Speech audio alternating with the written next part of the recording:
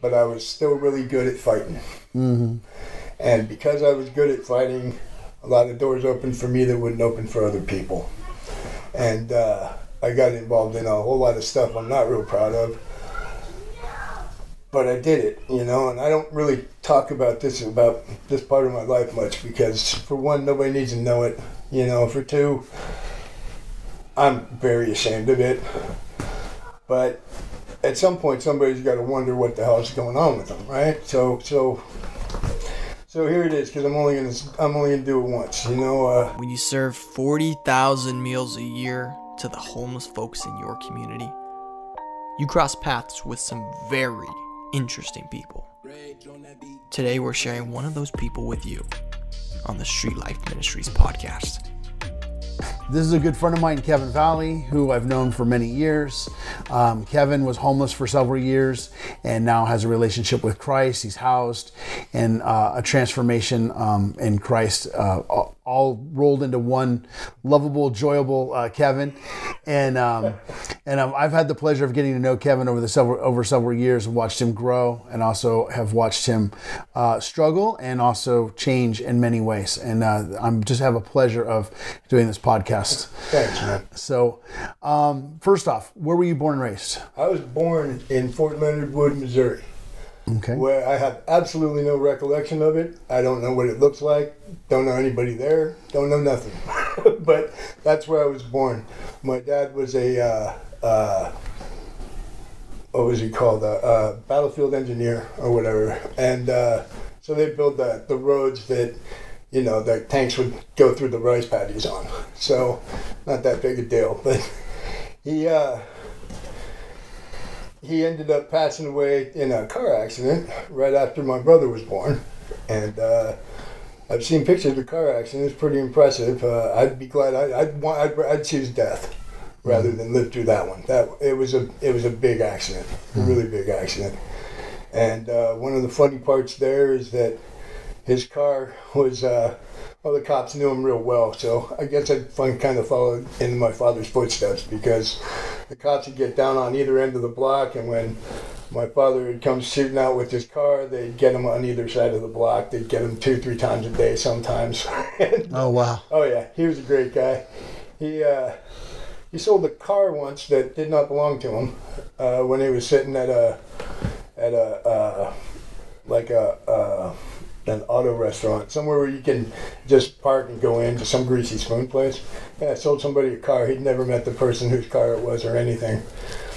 So my dad was not a great guy.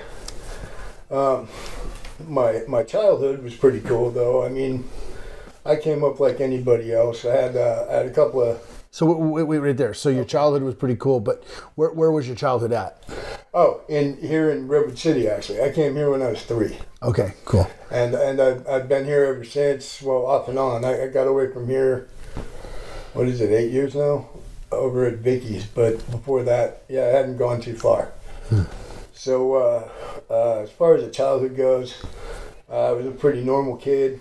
Had had a couple of violent tendencies and had to go to play therapy for a long time about it. What's play therapy? You know what? I never even figured that out, dude. I was just sitting there making sandcastles and stuff, and then they told me to go home. So I never really knew what that was all about, bro. But interesting. But yeah, it was apparently because I would get in fights. So the first fight I got into, I was in kindergarten, and I hit somebody with my Fat Albert lunch pail, and those were made of metal back then. So that dates me right there, and so then I had to go to play therapy. So. I had Scooby-Doo. Yeah, right? There you go, yeah, bro. So I know. See, man, Fat Albert was just stuff back then, dude. I was real proud of that thing. And I crushed it on this guy, and that was kindergarten. So I came up from that, okay? I did pretty good until I hit high school. Once I hit high school, I did a whole tour of high schools, but I went from Sarah High School to Woodside High School, and opened my eyes in Woodside High School to getting stoned at lunch. And after that, every 5th period, I had this one English teacher for 5th period, and he'd let me sleep through the class. He just realized it was better that way. So That's when things started to get funky, though, because that's when I was starting to get older, and I really pushed the envelope there. Yeah.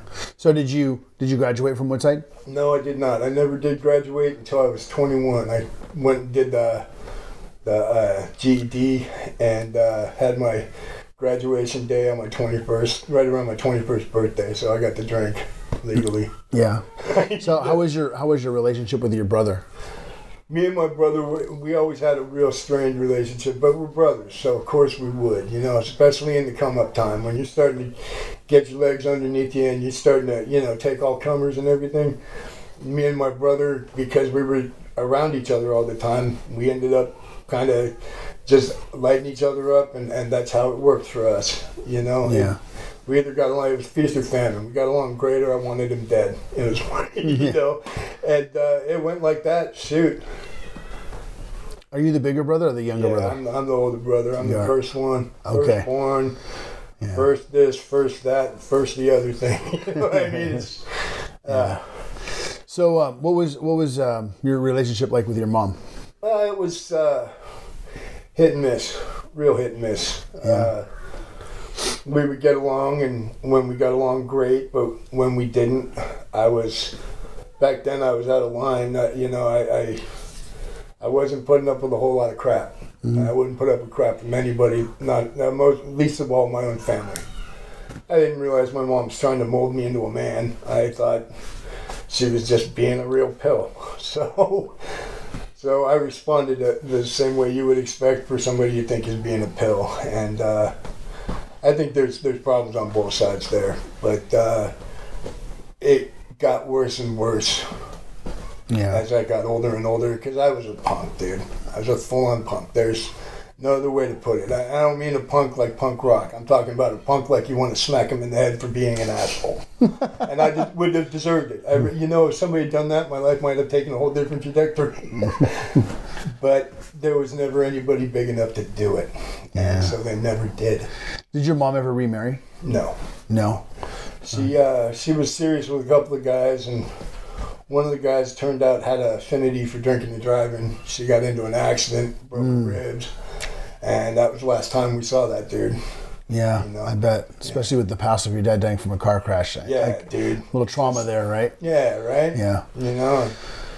So after you got out of high school and were doing your thing, what kind of, did you get a career? Did you start working anywhere? What kind of direction did you start going down? The exact opposite of the one I'm on now. Well, yes, that, you know, yeah. Because all this freedom and everything just made me want to do more. You know, more dope, more drinking, be more stupid than everyone else, be the party guy, and it sucked. It really sucked. But I was still really good at fighting. Mm-hmm. And because I was good at fighting, a lot of doors opened for me that wouldn't open for other people. And I got involved in a whole lot of stuff I'm not real proud of. But I did it, you know, and I don't really talk about this part of my life much because, for one, nobody needs to know it. You know, for two, I'm very ashamed of it. But at some point, somebody's got to wonder what the hell is going on with them, right? So here it is, because I'm only gonna do it once. You know, I used to collect drug debts with a group of guys. This group of guys, we're not talking about $500 drug debts. We're talking $20,000, $60,000, $80,000 more. And our tagline was, "We can get it for you in a half hour," and really we would. But that meant doing things that I can't even begin to describe. In order to get that, you know, in order to get it in a half hour, you got to make a big deal really quick, and I've always been good at that. And we would get 15% of the take, whatever that was. Worked out pretty good for a night's work. We'd schedule 3 or 4 of them in a day. And so we'd work all day, which was all of about maybe 4 hours. And then we would spend the next week and a half partying and just being idiots. And it was the amount of money that we were making for something we really didn't consider anything. You know, you owe the money, pay the money, you know. But it's a lot like they say in, you know, I don't remember the movie offhand, Goodfellas. where he says, life feeding you lemons, screw you, pay me. It was exactly like that.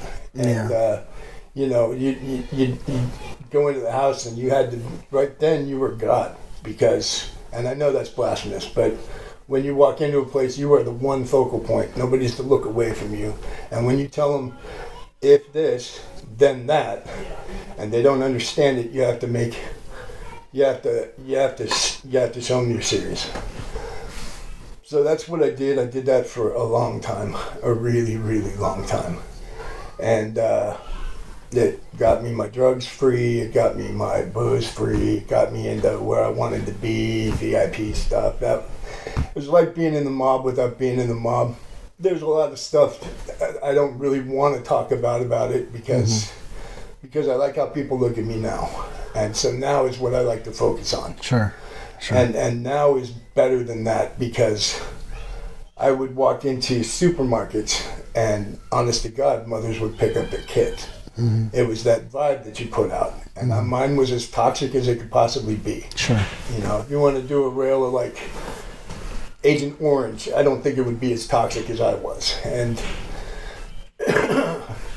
it was, I'm glad that part of my life is over. Sure. And, I don't miss it.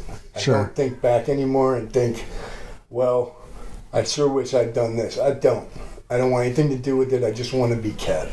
Mm-hmm. But all that being said, still good at fighting. So that's why I'm the security guy.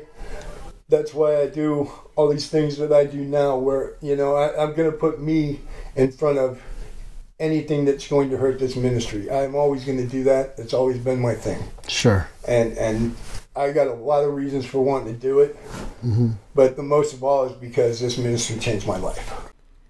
Street Life Ministries is able to serve 40,000 meals and help around 20 people permanently get off the streets every year because of our amazing volunteers and donors. And these numbers are great, but we feel God is calling us to do more. In 1 year, we want to double these numbers, and if we get enough donations, we can make it happen. So, if you are not a monthly donor yet, maybe now is the time to start. It feels pretty great being a part of this powerful movement. Just go to streetlifeministries.org and click donate. Again, that is streetlifeministries.org and you click donate. Now let's get back to the show.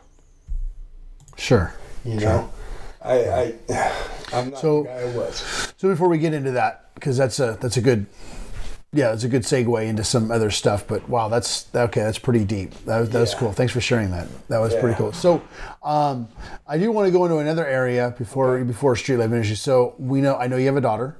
Oh yeah.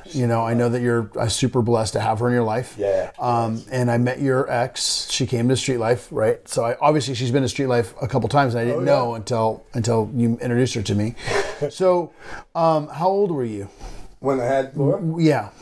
I was, if I get this wrong, Kate's going to have a field day, but I think I was 24. Okay. 25. No, I was 25. When I was 50, she was 25, so we're cool. There you go. That's all right. Yeah. So you guys got married, obviously. Got married. How long were you guys married for? I had no idea what I was getting into. Whopping 4 months.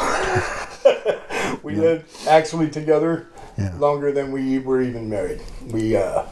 Well, you beat me. My first marriage only was a year, so you beat me on that. So. Yeah, well, lucky me. Yeah. Yes. Well, both of us not very healthy in our past, right? So. I did it once. I've been there. I've done that. I've got the emotional scars, and I'm finished. Yeah. So, were you in your daughter's life? Not as much as I wanted to be. Because here's the thing. Back then. I was still kind of active in what I'd been doing. Mm-hmm. And my biggest fear was that what I was doing was going to fall back on the ex and my daughter. And I couldn't allow that to happen. Right. So I got so overprotective of him that it became a well, I was doing a disservice to the job I was trying to do. I couldn't do things the way I used to do. And it also made for a lot of much harder questions, because when your kid asks you a question, you answer it, you know? And I couldn't. Dad, where'd all the money come from? Can't tell you. You know, oh my God, honey, this really comes at the right time, but where'd you get it from? I can't tell you, to my wife, you know? It was stupid. It was just flat out stupid. Getting high paying jobs so that they'd think the money came from there. A lot of times the money, I didn't even go to a job. It was, yeah, my kid changed everything. She changed everything, and I'm glad she did. I'm glad she did, but it was rough there for a while, because you can't give an answer. Sure. You know, hey Dad, where'd the money come? Well, I had to choke this fool out, you know, and then you know, hang him upside down and shake out all the money out of his pockets, honey. And yeah, that's not something you want to tell your kids. Sure. So I think really my kid ended up getting the same kind of father that I had, who was never there, you know. And the thing was, I'm still here. So my problem was, I wanted to be that guy, but I couldn't be that guy because I was this other guy, and the two guys weren't meshing together at all. And quite honestly, the one that used to do all the crazy stuff wanted to kick the crap out of the one that wasn't, and it just became a mess. It took a long time to get out of that. So in between there and that aspect of your life, and then obviously not doing it anymore, when were you always at that point? Were you always kind of just couch surfing and kind of living on the streets? Did you? I mean, I know obviously when you were married, you had a place, right? Yeah, I see where you're going, and yeah, I wasn't homeless until this last time about 10 years ago. Before that, I was homeless only because I didn't feel like being at home. So I consider homelessness where you run out of all of the other options, and now you're seriously outside without a house. That makes you homeless, right? Sure. And that's where I was. The ex-wife didn't want anything to do with me. The kid didn't want anything to do with me. You know, virtually no one wanted anything to do with me unless I was getting them drugs. And yeah, that whole thing started to really suck. And all of a sudden I started to get my mind right and realized this isn't how I want things to be. That took a long time though, because I was a mess. All the free dope, I mean, I'm not going to kid you, I did a lot of dope, you know, and I thought I was a master of the universe, but I'm not. I'm just some punk with an attitude problem going around kicking people's butts for money. That's essentially what I was. And I couldn't make it right with this new guy that's trying to step up and say, hey, I'm right here. You know, and trying to push the two together to make one wasn't going to work, because this guy didn't want anything to do with stupid guy. And it was messing up my head a lot. I spent a lot of time, I would, Rick is my mentor, right? And we were hanging out all the time and talking, and I'm telling him different stuff. And when I first started talking to him, I went through I feel like I burned through a lot of people with a cloth. because with Rick, when I was telling him what was up and everything, he looked at me dead in the face on our second meeting and said, am I going to be okay, dude? Is my family going to be okay? And I realized right then, I can't really tell anybody. I can't really tell them the extent of what I was doing. And which works out. It works out good now anyway, because I don't want to be that guy. So if somebody asks me now, I'll tell them, but I'll just tell them real matter of fact. And you know, it seems like I have no soul because of that. I assure you I do. But working through with Rick, that was a big deal. Then hooking with Vicky and getting to live over there, that was it. That was it. Once that started happening and gelling, and you know, she doesn't, I mean, even if she doesn't want to kill me, she'll wait till I'm awake. So there's that. Am I missing anything? I feel like I'm missing something. No, you're doing good. Yeah? Okay. No, you're doing good. So Vicky finally got sick and tired. I tried really hard when I was cleaning my act up and everything. I stopped doing the drugs. And I was working really hard on not being one of those stupid tweaker dudes that you usually see in the same predicament I was. And there was a whole bunch of stuff happening at the tweaker house I was living at. And it was simply, that was how much money I had, you know? I mean, I was living in a tool shed and trying to make things work. But I was. And I was looking up at the roof, because back when I was homeless, tents have these flappy ass roofs. Sorry about my mouth, but seriously, that's one thing we can't change here. Is these flappy friggin' roofs drive me bats. They drive me nuts. And so when I wasn't in a tent anymore and I looked up and saw corrugated steel, I really thought I was moving on up. And it's sad, but it's true. And so that's why I was in a garden shed. But like I said, garden shed, we couldn't handle. The garden shed cannot be a bastion against all the tweakers in Redwood City. There's just no way. So I finally ended up leaving. Grabbed all my stuff. Vicky said, just, get it in the van, get it up here. So, okay, fine. And we did that. And that, so far, so good. I don't know where I'm going to be in 10 years, but neither does anybody who's watching this video. Because you kind of talked about a couple things there where kind of goes in between the video. Oh yeah, right, yeah. And what you're sharing. So let me back that up a second and go.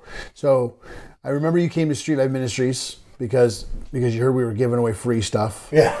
Right. So you came. That's Tom, dude. Yeah. So you came to Street Life. You got some free stuff, and then you kept coming back, and then I remember. I remember coming to you and saying, "Hey, look, I can't seem to get more than 12 people here." Oh yeah. And I said, "Do you have, because you were talking about how you knew everybody on the street?" And I said, "Okay, if you know everybody on the street, I need people to show up." And I remember the very following week, I ended up with in the street church, dude. Yeah, I had like 80 or 100 people show up, and I was like, I couldn't believe it. And I had at the time we were sharing that lot with Miss Shirley. Yeah. And Miss Shirley was cooking food for us to make sure that we could feed everybody.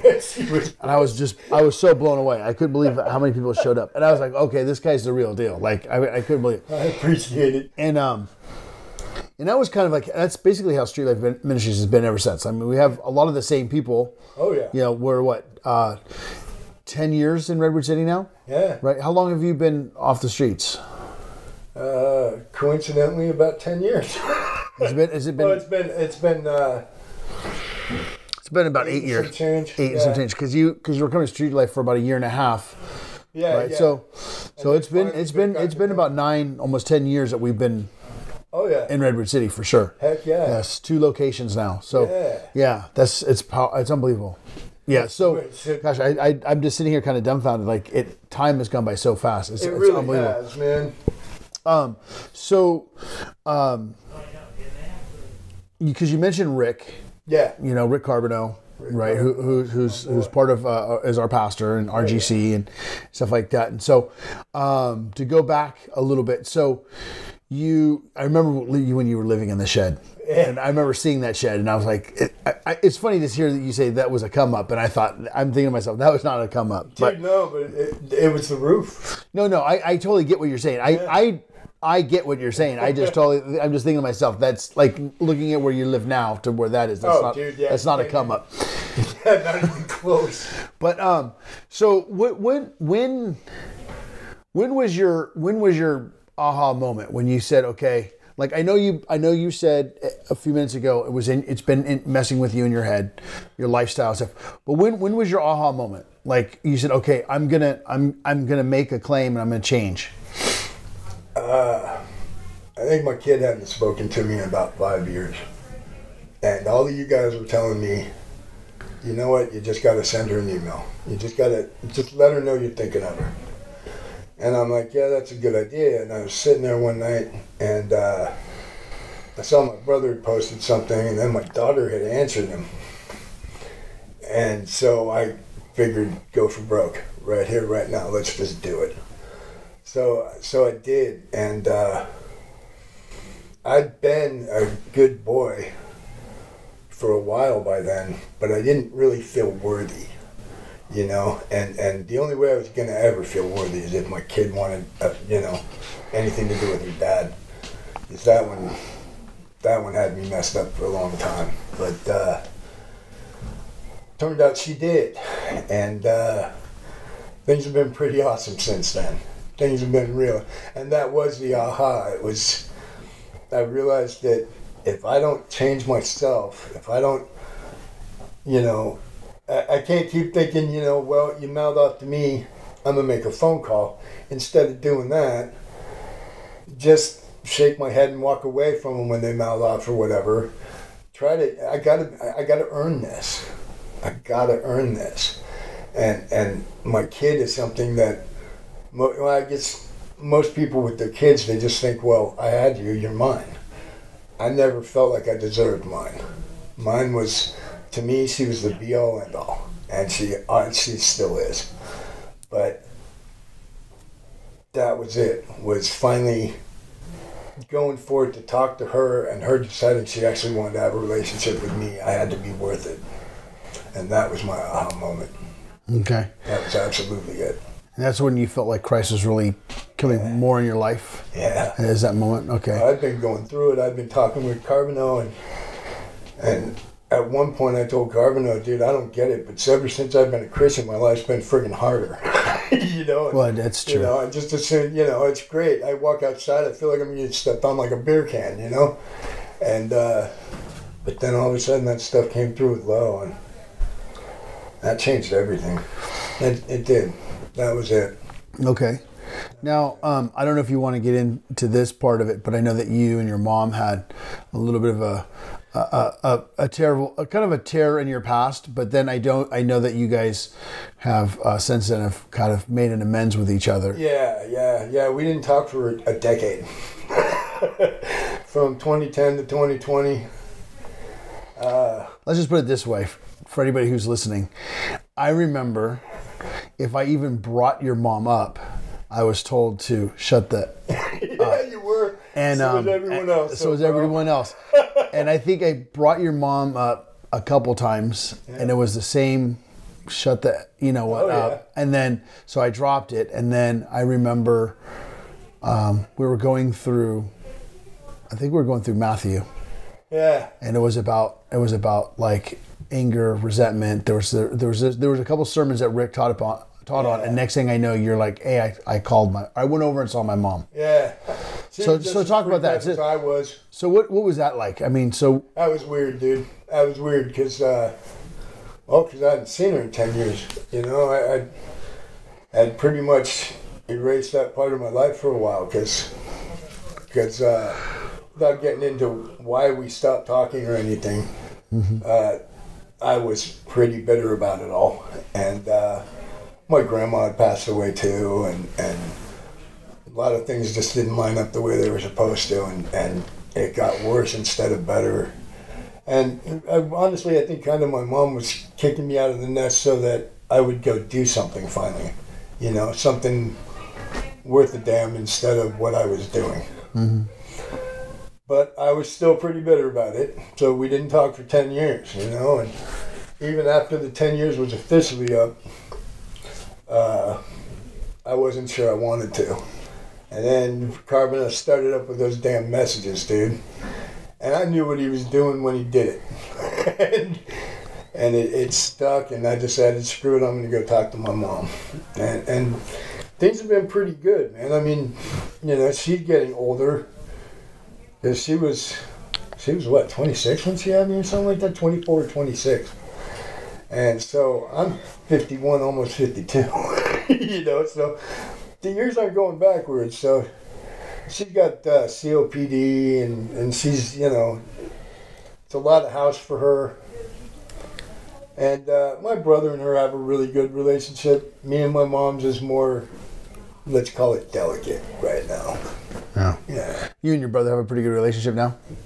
my brother from the day my grandmother died, my brother showed up with a friend. I didn't know who the friend was at first, but his name was Danny Munson.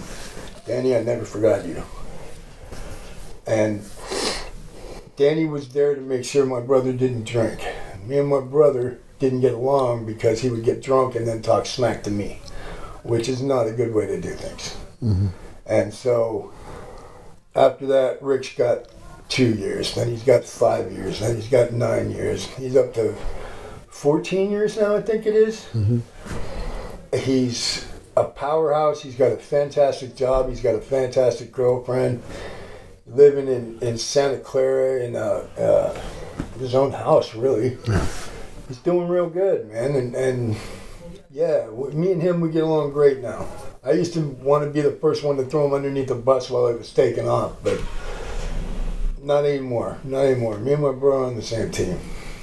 Yeah. Yeah. So would you say in the last 10 years, you feel like there's been a lot of growth in your life? Oh, dude. Yeah. Yeah. That's just this last 10 years. Yeah. I mean, I'm sure 20 years from now when I look back, it'll be like, oh, well, it's a lot longer than that. But yeah, so far, this last 10 years has been the money, dude. This has been it, because this is as real as I get, you know? This is as I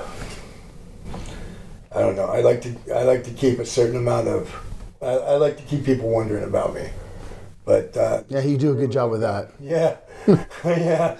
But I this is me now. I'm here, you know, and I'm not sorry anymore. You know, this is just me. Yeah. And you take it or you leave it. You know, I've got my opinions. My opinions are pretty ingrained. You know, if you're gonna try to change my opinion, you better come with your A game. Yeah. You know? Other than that, I'm the gate guy at Street Life. Yeah. I look out for my people look out for me. We're great. So when you say you're the gate guy at Street Life Ministries, what is, I mean... I'm the bouncer, dude. Well, no, but I mean, let's go a little bit deeper than that for people, right? So yeah, okay, so you're the peacemaker if something goes haywire, which is your technical role. Right, which I get that. But I think it's more than that, right? So I've noticed since you've been in that role, because people have respect for you on the streets, you have a little bit more latitude than I do as the pastor, right? Oh yeah. So therefore, in a lot of ways, you're able to get things across to the homeless community in ways that, like, I can't. Right. So I think it's more than just being the gate guy. Yeah. Well, it works out good. They work in tandem. You know what I mean? Because when I like I said, I don't live over here anymore. I left here because of the drugs. But I come back Monday and Wednesday, and Monday and Wednesday is where I meet up with my folks and say hey, and they come to see us. They get some God too. Things go really well. But yeah, it works out really well where I'm at because it's very central to where all the homeless folks I know are. Yeah. I used to be able to sit at St. Anthony's and tell each name as they walked up and got a tray. I used to be able to do that, and it's been so long now I can't. And sometimes I think, you know what? Well, then maybe you need to go back and start learning again. You know, I don't know when I'm going to do that, but I keep telling myself I need to. So yeah. Well, I feel like there's like, you know, there's us pastors who are sharing the Word of God to those who are in the chairs listening to the Word of God, and then I feel like you are kind of like your own minister over at the gate. Like you've got your own ministry going on, because let's just face it, there's you know, we have anywhere between 60 to 70 people that come to the ministry. We get 20 to 30 people that are up front listening to the Word, but then we've got another 15 to 20 people that are at the gate smoking cigarettes and hanging out. And you got your own ministry going on over there, and in a lot of ways it's all one ministry. We're all serving the Lord, but we're just serving people in a different way. So I think what you do is more than just a gate guy. I think it's more vital than that. I think it's. I appreciate that. You know, yeah, check and see how people are doing. What, you know. Right. Somebody had a big fight the other day. Okay, well then I need to talk to them. You know, that kind of stuff. It works out pretty good. Well, and you're a good. How do I say it? You're a good thermometer to tell what the temperature's like when somebody comes in. Absolutely. So you know pretty much right off the bat, like if somebody's going to be a problem or not. Well, most of the time, because I know me, and I know most of the time, I'm a problem. Yeah. So, I just kind of match them up to me. We have a couple every now and then, right? Yeah. It's been a while now, though, dude. Yeah. It's been a while now, Yeah. and I'm happy with that. Yeah. Well, you know what I really think you and I both share in common is that coming from our past, I've got 15 years in recovery, and and what I think is interesting is how you and I both have acquired friendships within the local police department. Yeah, which is only God, because I mean, I'm friends with like almost every cop in Redwood City now. Yeah, you are, and you're friends with the chief of police, and his wife's buying you coffee. I love Sally. Yeah, and it's like I laugh. I laugh to myself over that because I just find myself like thinking there's just no other way I could have done this. This is all God, right? Sergeant Dan, man. Yeah. Pretty cool, huh? I'm proud of him, though, dude. Yeah. Proud of him. Yeah. He's a good one, dude. He's one of the good ones. Cool. So, listen, any final thoughts you would like to share as we close in? Stick around and see how it turns out. That's the most important one, because I'm still sticking around because I want to see how this turns out. I've been working my ass off to fix myself, and sometimes I'm doing good, other times I'm saying ass on camera. So you stick around and see what the changes are. You know what I'm saying? Just kind of, just that. Stick around and see what the changes are, because there's going to be a change and you're going to be glad. Awesome. Thank you, Kevin, for taking time to come here and sharing your testimony with us. Anytime. All right, I love you, man. I love you, bro. God bless you, bro. You too. All right, bye.